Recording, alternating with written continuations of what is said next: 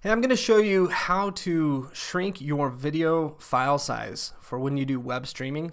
And this will help you out if you're uploading to YouTube or other sites like that.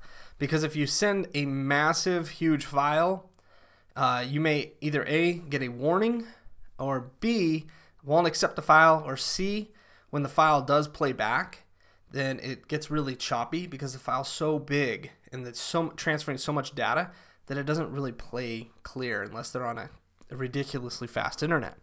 So what I did this morning is I had a video file which was 17.54 gigabytes, and that is a huge video file size. And the reason why it was so big is because I exported it as a 422. It's a high resolution, and I wanted to change that. So I used this tool called Handbrake, and it's a free tool. It's called at handbrake.fr. Works on a Mac or PC, any device. And I went into Handbrake, and it's pretty simple. It goes like this. I just added the file, and then here are the settings that you want to pay attention to. You want your format to be an MP4. You want large file size, web optimized. Now this is the big one right here.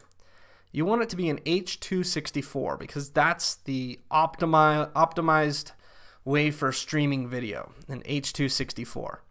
Everything else I left the same, and I just clicked start. So I went from 17.54 gigabytes to 266.3 megabytes. And the truth is, there was very little loss in dropping the file. So you'll see right here, here's my picture. Mike's image was bad because of his connection.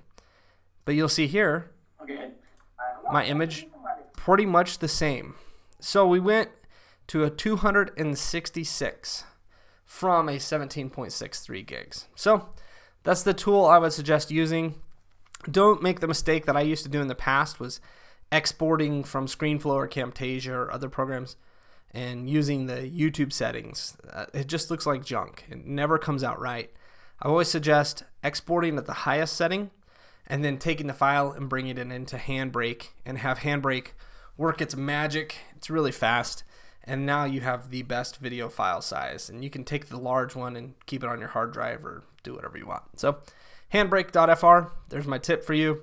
Hopefully that helps you out so that you have better streaming videos online, and it'll make a world of difference in all of the web video stuff that you're doing.